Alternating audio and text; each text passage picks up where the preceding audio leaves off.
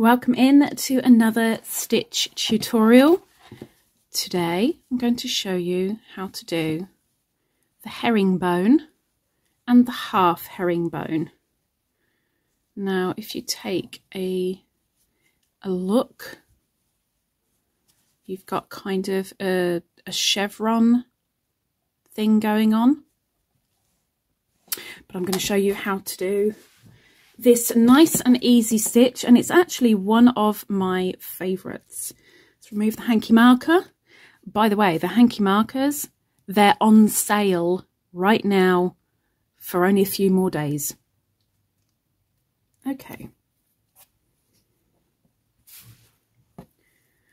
Let's go straight in. It works on any multiple, really doesn't matter. When you get to the end of a row, chain 2. Apart from that, all you need to know, I'm going to show you now. So yarn over and go into your next stitch. Yarn over, pull through, but don't stop there. Bring that loop right through the very first loop, so that you've then got 2 on the hook. Yarn over again and pull through 1 loop. Yarn over again and pull through 2. That is your first herringbone.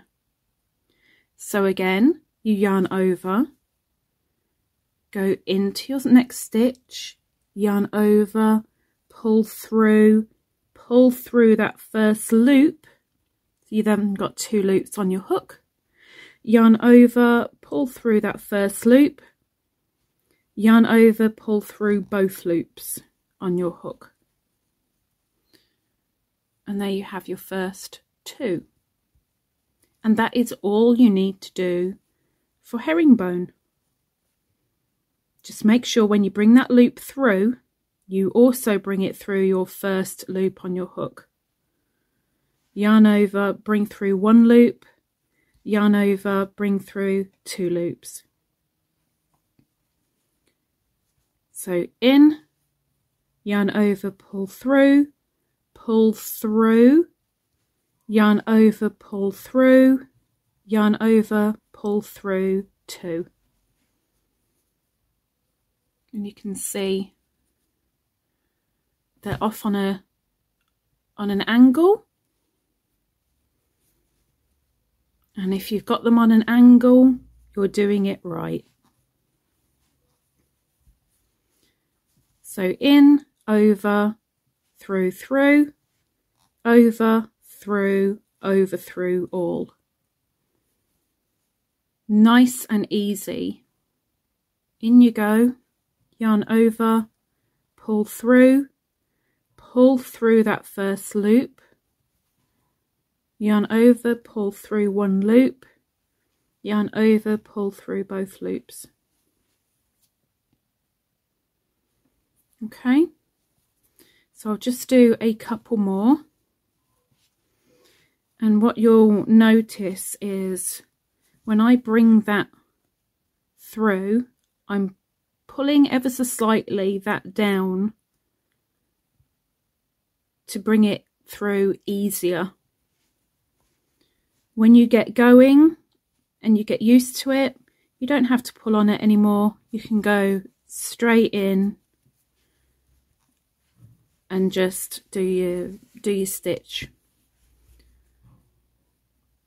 So there we have the herringbone. Now to do the half herringbone, it's almost exactly the same. You yarn over, you go into your stitch, yarn over, pull through 1, yarn over, pull through both. So here you can see the difference. The half is only about 2/3 the height of the full herringbone. So yarn over, this is for the half, in, yarn over, bring through, yarn over, bring through 2. This is for the half herringbone. Yarn over and in, yarn over, pull through first loop, yarn over, pull through both loops. So I'll do that one more time, nice and slowly for you.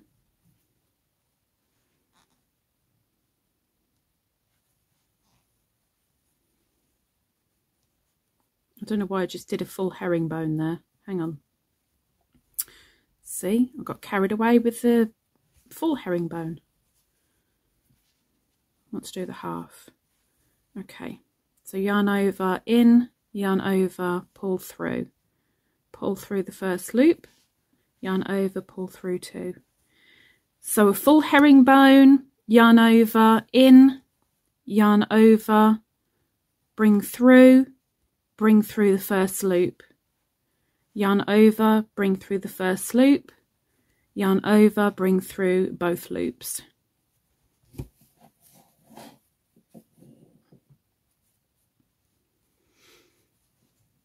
It can be a little bit tricky to start, but it is picked up pretty yarn quick.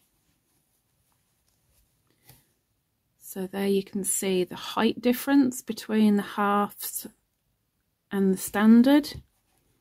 So a half again, in, yarn over, pull through first loop, yarn over, pull through both.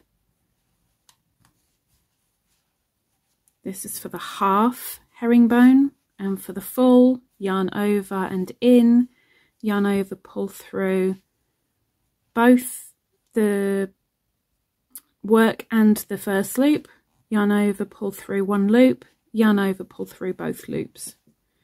And that is how you do a herringbone. I absolutely love this. Like I said, it's one of my favourite stitches. And there we have it, the herringbone. Of course, it's the same both sides, so when you turn, as long as you remember to chain 2 at the end of your row and go into the next stitch to do your herringbones, there you have your chevrons. Okay, hopefully I see you next week, and hopefully this helped you out a little bit.